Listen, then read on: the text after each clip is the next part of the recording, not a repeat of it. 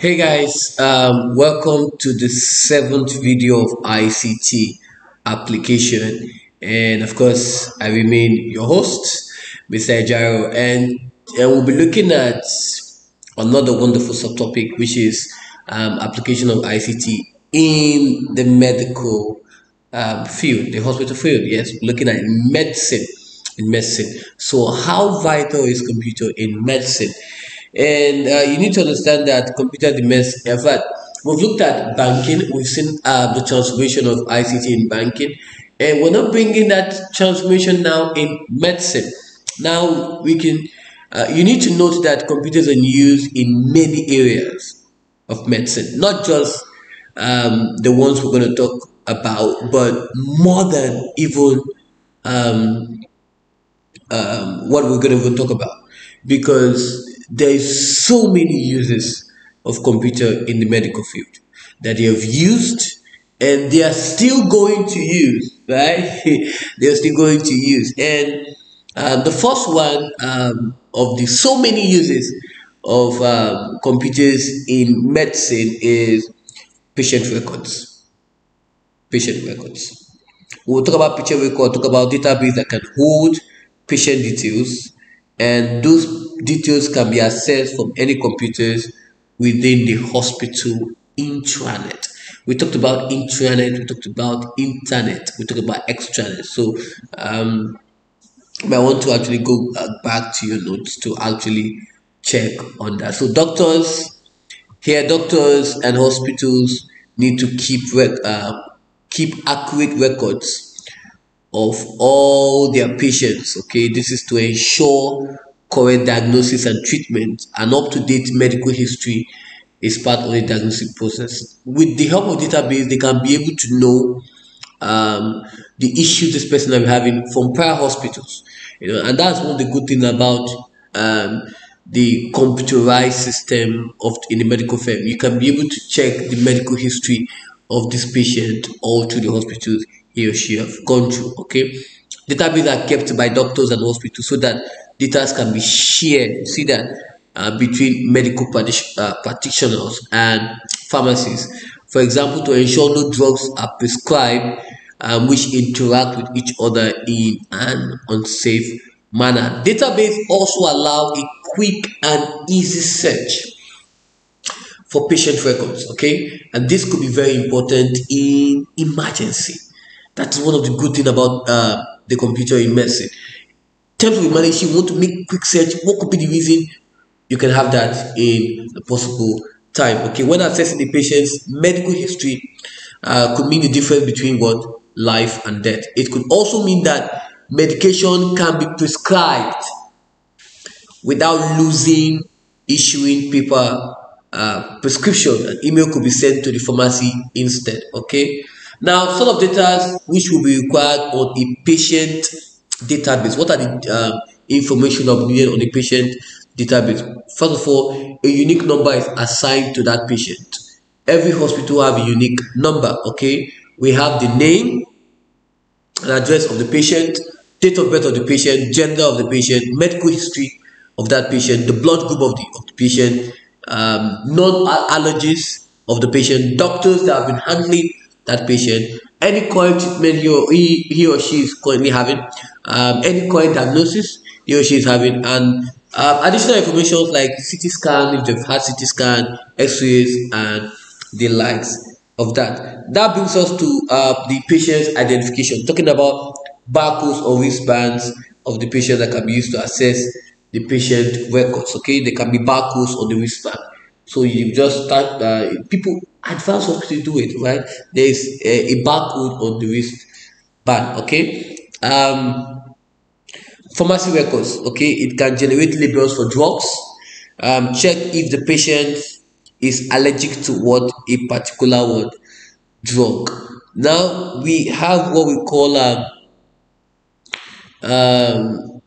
the use of the 3D printer. Now before then, before we quickly go into the 3D printer, let's look at something. Let's look at the nope. Let's look at that right here. That's 6. Okay, so let's look at it here. Now you see that not just keeping patients' records, but also monitoring what the vital signs. Okay, vital signs. For example, the patient can be, for example, in the hospital, and we can use it to, with the help of the computer, we can use it to measure the vital signs of the person. If the person is alive, if the person is dead, obviously this the system gives an indication that that patient is actually currently what recovering. And what could be the problem in that measuring the monitoring the heartbeat and the likes of them. And this is done with what a controlled what system. Of course, the use of expert systems, which is what we're going to talk in our next video, to actually diagnose what illnesses can be done. Now let's look at the advantages and disadvantages of information system, the use of computers in medicine. We can see that computer can take more accurate, more frequent readings of patients. Okay, they can take in readings. The read the it's not like back then they use human. You use your hand to touch and the human to know if the person has fever or whatever. It's crazy, right? Right? So disadvantage is our equipment could be more expensive. Purchasing this equipment is no joke. It's quite expensive, right? Computers can respond quicker to any changes in patient's what condition. That's another thing. So the moment the patient is reacting, the computer is sending signal. That's you. This patient, you make beep, beep, beep, beep, beep. It's actually reacting to the to stimuli of that patient. Okay, trainings are also required for the nurses, doctors to be able to use this equipment effectively. Okay, staffs are available to complete other tasks, right? They can just be there, and while they are doing other things, they can be monitoring the patient while also doing other things. Okay, data can be stored in a central place. There could be a central database. Talking about parallel database or distributed parallel database where all the informations are saved, saving physical space which could be required to store paper records. Though we are still looking at a computer, there's still a need to actually put in what the manual. Okay, and system could stop responding, and which is also not very good. Okay, so let's get back to 3D printing. Now the use of 3D printers, talking about the third dimensional printers, right? We first introduced it in the previous chapters, right? And they are used in a number of fields and is rapidly progressing. Now, 3D printers is not just in medicine; they're used in engineering to produce a lot of things. Okay, now one of the most innovative uses is in the field of medicine.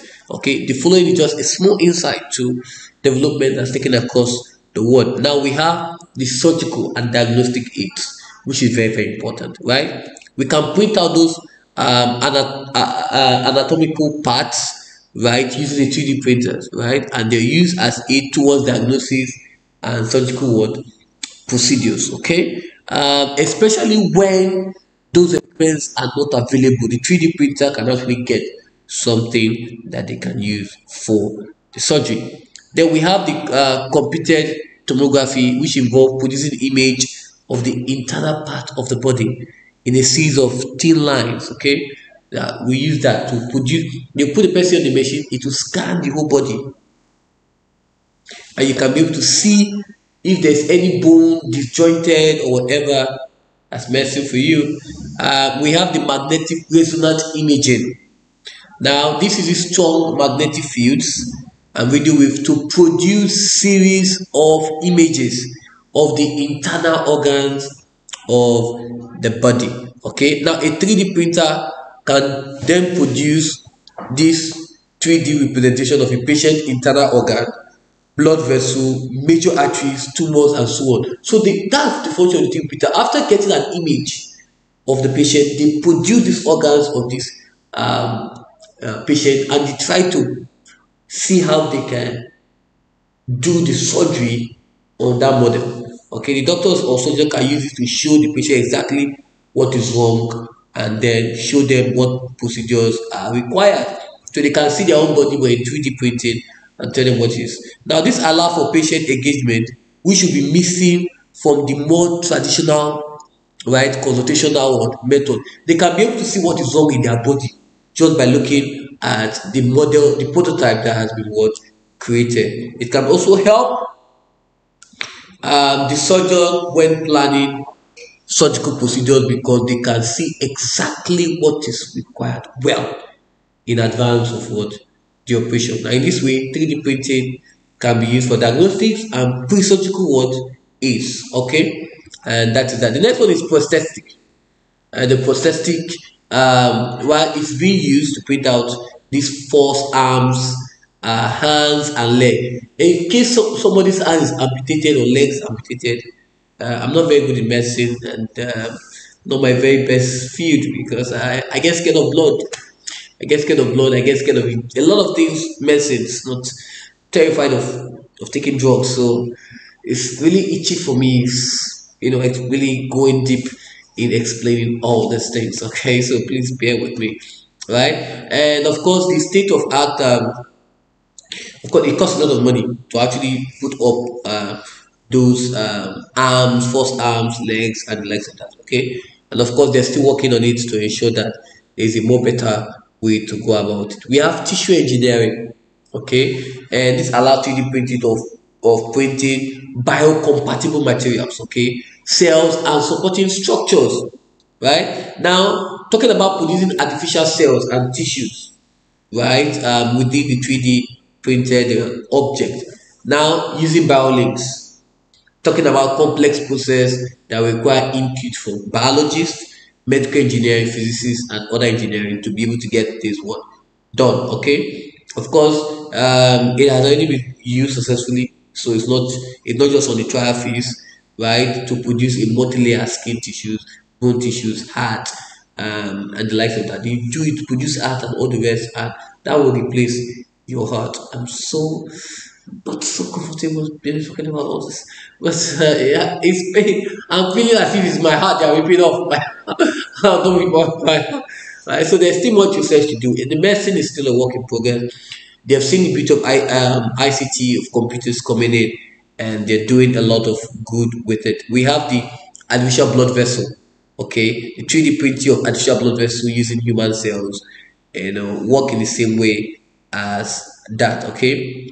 Customized medicine, 3D printing can actually do that, right, to suit the individual. This is known as, we call it patient-centric medicine, okay, and they are referred to as what, printlets, printed tablets. In fact, what they do is, as newly developed medicines are now very potent, you can have different effects on different people. So there is now a need to review the manufacturing method used to produce them.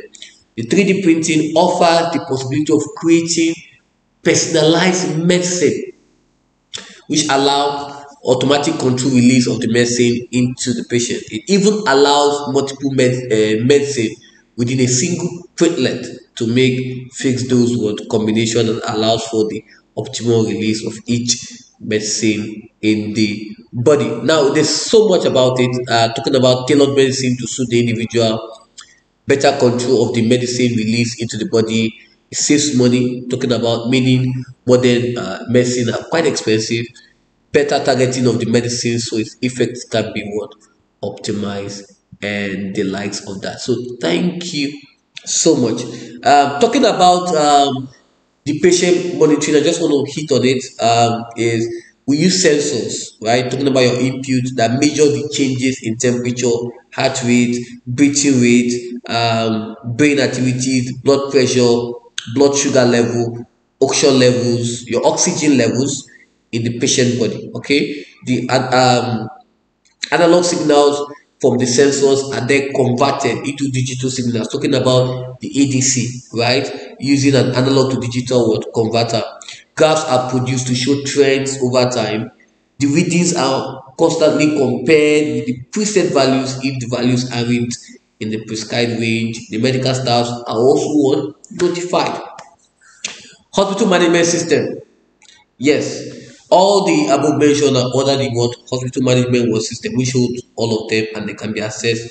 I used to access the details from all departments. The expert system I talked about talk about an interactive screen right? An interactive screen that compares, that asks series of questions for a doctor to answer using keyboards or a touch of screen, right? And is an inference engine that compares the symptoms with knowledge base using the rule base to find matches. And finally, we have the system suggests the possible illness with probability of each cure and recommendation. And there's also a explanation system that will explain how this particular diagnosis was suggested. So important right now. So important. Even design of medical tools and equipment. We talked about it. Design of medical tools and equipment with the help of what?